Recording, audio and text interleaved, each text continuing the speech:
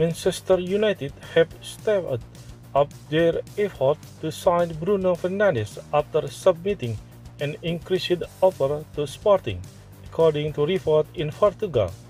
United have made Fernandes their priority target for the January transfer window, but have so far been unable to agree a deal with the Portuguese club.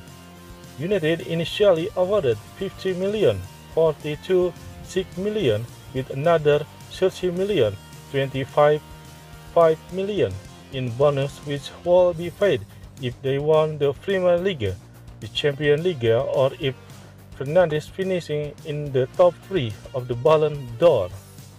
But Sporting rejected United's offer as they are demanding more upfront and also want the bonus structure to be more realistic and reflective of the team's current state under Ole Gunnar Solskjaer.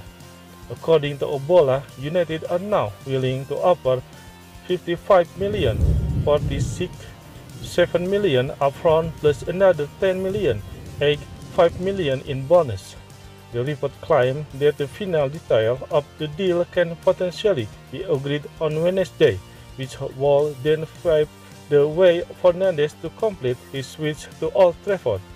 The Portugal international has already agreed personal terms with United and is keen to leave before the end of the January transfer window. Fernandes is also said to have been agreed by Sporting refusal to sell him following United's initial offer. Fernandes also reportedly threatened to fall out of Sporting Lisbon derby last Friday. Also, the midfielder ended up playing in that match as his side lost 2-0 to Benfica. The 25-year-old also played for Sporting on Thursday, evening in what could turn out to be his final game for the club. But Fernandes was unable to end on a high, and Sporting were between 2-1 by Braga in the Liga Cup semi-final. Fernandes declined the opportunity to wave to Sporting supporters after the game and stormed slide down the tunnel following his side defeat.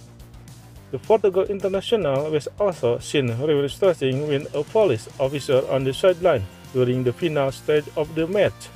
Meanwhile, Solskjaer has begged United refusal to pay inflated price for player and fee for again. "You know that discussion," said the United manager. "We could do that later maybe. Of course, we don't want to inflate the price.